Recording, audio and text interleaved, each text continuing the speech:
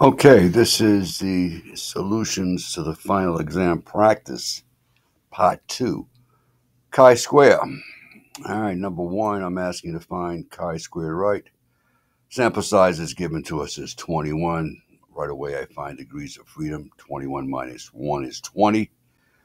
We're looking for a 90% confidence interval. What I've done here is very similar to the video. Alpha is 1 minus the confidence interval. All right, 1 minus 90% is 0.9, 0.90. That's the difference is 0.10 shared equally amongst the right-hand side and the left-hand smidgen with 90% in the middle. Half of 0.10 is 0.05, zero 0.05 to the right and 0.05 to the left. Here we just ask for chi-squared right. I like chi-squared right. I like labeling it as chi-squared alpha over 2, all right, which is 0.05. So I'm looking for on my chart, my chi-squared chart is across the top row, 0.05. Degrees of freedom was 20, and where this column, and this row intersect, I'm reading 31.410 chi-squared right. Number two, I asked to find chi-squared right once again. Sample size this time is 19. Degrees of freedom is 1 minus that 18. We're looking for a 99% confidence level. So my alpha is 1 minus 0.99, 99%, which is 0.01. Half of zero point 0.01 is 0.05, 0.005. 0.005, this smidgen to the right and also to the left, but I'm just concerned with this one here.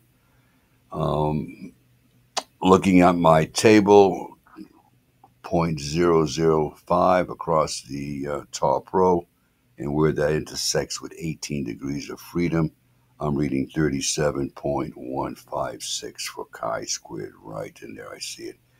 These here will be spot on, all right? Spot on. There won't be any discrepancy.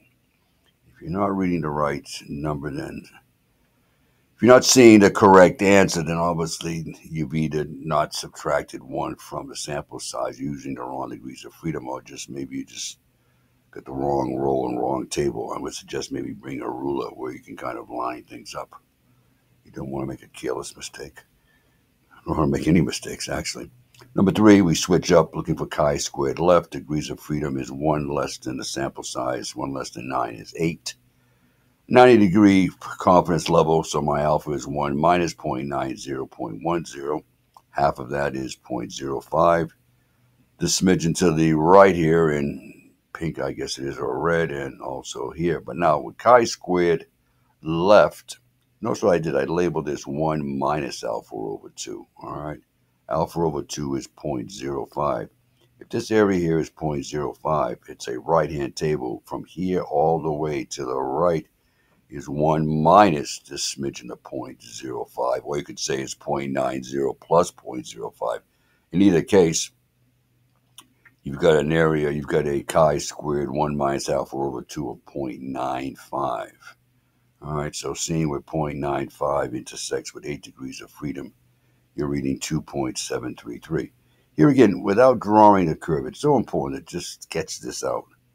I don't see a situation where you could be doing this without actually drawing your, it doesn't have to be a curve it could be a bell-shaped curve, even though the chi-square distribution is not symmetric. But you need to have a picture of your curve so you know what this area here is and that area there and following. All right, so you can actually obviously download this prior to the exam where you've got a blueprint of how these guys are done. Number four, asking you for chi-square left again. Degrees of freedom is 1 less than 22, the sample size. 22 minus 121. We're looking for a 98-degree confidence, 90% confidence level. So my alpha is 1 minus 0.98, 0.02 shared equally. Half of that is 0.01 to the right and 0.01 to the left. Now, being a left-handed table, the area from here all the way to the end is one whole, the area on the entire curve, minus this little area of 0.01, all right, which is alpha over 2. Notice 1 minus alpha over 2.99. All right, so matching up 0.99 with 21 degrees of freedom, you read a 0.897. And for some reason I didn't put it, I should have labeled it there, but I did not. But you see 0.897 letter A. All right, now we switch up. And I'm looking for the entire confidence interval, and there is the formula right here. Square root of n minus 1 times s squared divided by chi squared to the right. Notice this is on the left-hand side, but you're dividing by chi squared right, which is the bigger number. So when you do the division, this comes out to be a smaller number than the chi squared dividing by chi squared left here. In either case, you got to go through the same process. You got to find chi square right and chi squared left. If you're looking for a 90-degree confidence level, 1 minus 0.90 is 0.10. Half of that is 0.05 to the right and to the left here. This is the easiest one to find, 0.05. And we're looking at, 13 degrees of freedom because n was 14. Here's a case where it gives me x bar. X bar doesn't play anything in solving this problem. And why they give you x bar is beyond me. I'm just hoping perhaps you make a mistake and just use this instead of your S, which is your standard deviation of the sample. But in either case, 0.05 matching up with 13 degrees of freedom, I read 22.362. If this area here is 0.05, from here all the way to the right is 1 minus 0.05 or 0.95. Notice I labeled this alpha. It's chi squared 1 minus alpha over 2.95. 0.95 matched up with 13 degrees of freedom. There I am. I'm reading it as 5.892. But we're only halfway done. All right, we need the entire confidence interval. So I started out with a formula. It's n minus 1 degrees of freedom times my standard deviation, which was given to me up here as 13.8. All right, I'm squaring that according to the formula and dividing it by chi squared right of 22.362. And it comes out to be 10.5. Now notice how I decided to have my calculator, my float set to one place is that I looked at all my answers prior to doing the problem. I saw that all my answers were correct to one decimal place. So I had my calculator, my float set to 1. Now 10.5, as I look at this, there's only one answer, letter B, that had a lower limit of 10.5. Theoretically, I'm done. All right. But I went ahead and did the upper limit here. I took my degrees of freedom times my standard deviation squared divided by my chi squared left score of 5.892, and I came up with 20.5. But, there's only one answer that had 10.5, so, in essence, I was finished. I didn't have to do the lower limit. Here represented number 6 with a 95% confidence level, and is 22. X bar plays nothing in the problem. My standard deviation of my sample is 0.31. Degrees of freedom is 1 less than 22 or 21. All right, so my alpha is 1 minus 0.95. 95 degrees is 0.05. Cutting that in half, I got 0.025 to my right and also to my left. You see it labeled here. This is the easiest one. I go right to my table, look for 0.025, matching up with 21 degrees of freedom. I'm reading 35.479.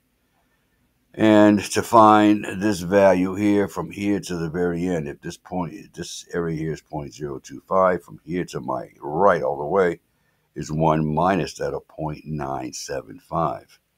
Now what I didn't do is, here's my 0.975. I should have put that yellowed out. But 0.975 matched up with 21 degrees of freedom. They intersect right here at 10.283. And now I got to use both these numbers in my formula. I'm going to do my lower limit first, which is n minus 1, my degrees of freedom, 21, times my standard deviation, which is given to me. Formula says me to square that, and divided by chi squared right, which here it is, 35.479. The table gave me that. Now, here I got to correct it 2 places. Why? Because all my answers were corrected 2 places. Unlike the previous one, I see 2 answers that have 0.24. All right, letter B and letter D. So I've got to definitely do my lower limit here. which is my n minus 1, still 21. My standard deviation of my sample is still 0.31. I'm squaring that, and I'm dividing it by chi-squared left, which is 10.283, and it comes out to my calculator nicely returns 0.44. And there I see it, 0.24 on the low end, 0.44. I'm sorry, 0.24 on the low end, 0.44 on the high end. All right, there's a case where I had two answers here that were 0.24, so I had to do the lower limit. Number 7, just to repeat, here we got a 98% confidence level, and it's 9, therefore degrees of freedom is 1 less than that. 8, my standard deviation is given to me as 865. All right, so 1 minus 0.98, my alpha is 0.02, half of that is 0.01 to my right and 0.01 here to the left. Going to my table, 0.01 matching up with 8 degrees of freedom, I read 20.090. If this is 0.01, from here to my right is one whole area under the entire circle, the entire curve, minus this smidgen, gives me my chi-squared 1 minus alpha over 2 is, well, if I go to my table, 0.99 matched up with 8 degrees of freedom here. All right, I'm reading 1.646. Now you take both of these and plug them into my formula. I'll do my lower limit first. N minus 1 degrees of freedom is 8.